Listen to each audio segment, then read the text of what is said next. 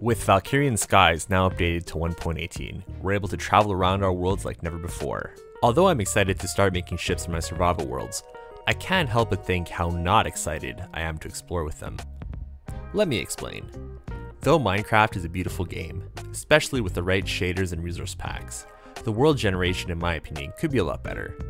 Now I'm not saying it's terrible or anything like that, maybe I've just been playing for a really long time and I'm starting to feel like I've seen it all. A few days ago I decided to do some research on world generation mods to see if there was anything that could help make me feel like I had a reason to explore. I found dozens of mods that changed world generation and added structures, but one in particular stood out, and that was Terralith. This video is going to be me flying around and showing the kinds of things that are possible with this mod. In addition to improved terrain, there are over 70 biomes, including ones underground, and that's all accomplished without adding any new blocks. There's a couple of really cool structures as well.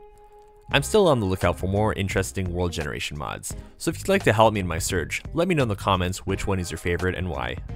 Alright, let's explore this world and see what Terralith has to offer.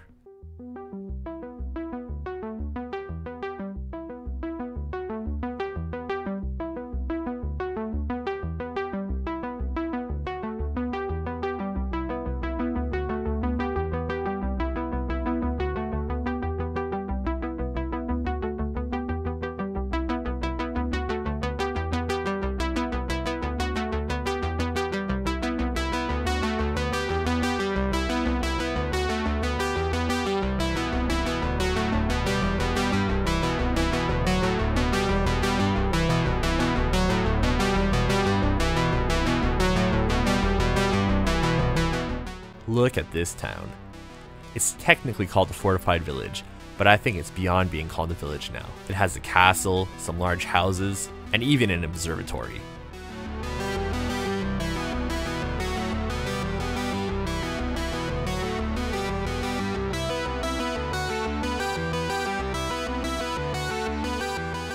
This is probably my favorite structure, this ice tower. It's just huge.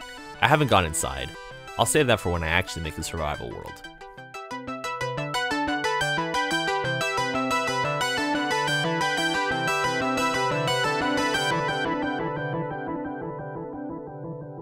It was refreshing to not have to think about the technical aspects of Minecraft for once, and just take in the beauty of the game's scenery. I'm looking forward to finding the right mix of mods to start a new survival world, where I'll be playing with both Create and Valkyrian Skies.